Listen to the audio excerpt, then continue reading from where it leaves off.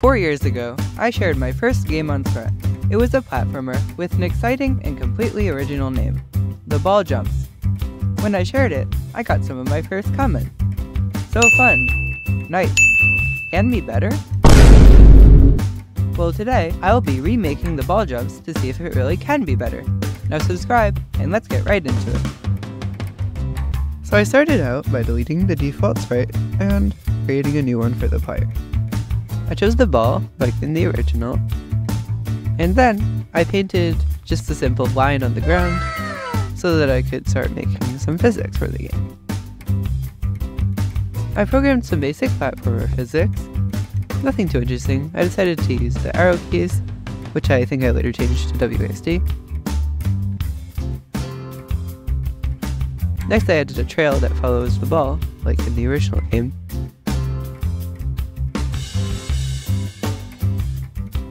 And then I created a new level with a spike.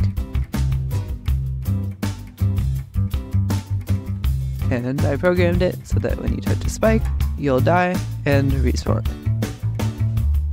And that works perfectly.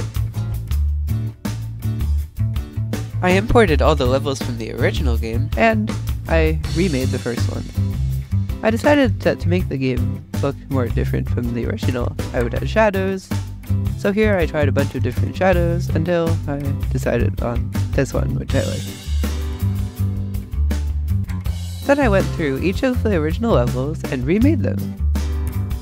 This took a while, but in the end they turned out looking really nice.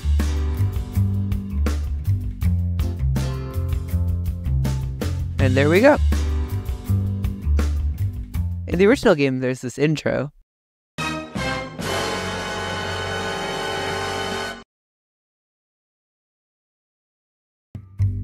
I decided that I definitely wanted to remake that as well. I started by creating a version of my logo that would look nice in the intro, and then I started to remake the intro itself. This took a while to program.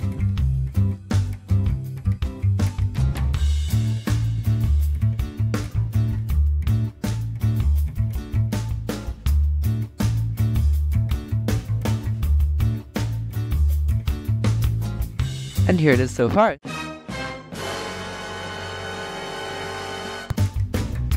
But there's also the second part to do. So next I imported the music. It's copyrighted so I can't play too much, but here's a little bit. So anyway, I started to make the thumbnail, which is also used in the second part of the intro. I decided to make it say the ball jumps again to make it more different, and then I continued to program the intro. While I'm finishing the intro, why don't you like the video and subscribe to my channel now? It's free and it helps out way more than you'd think. Now back to the video. And here it is.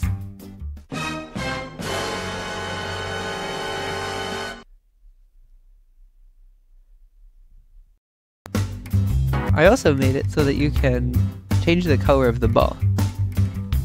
And finally, the game is finished. There will be a link in the description if you want to play it for yourself. Now here's a side-by-side comparison of the two games. Enjoy, and thanks for watching.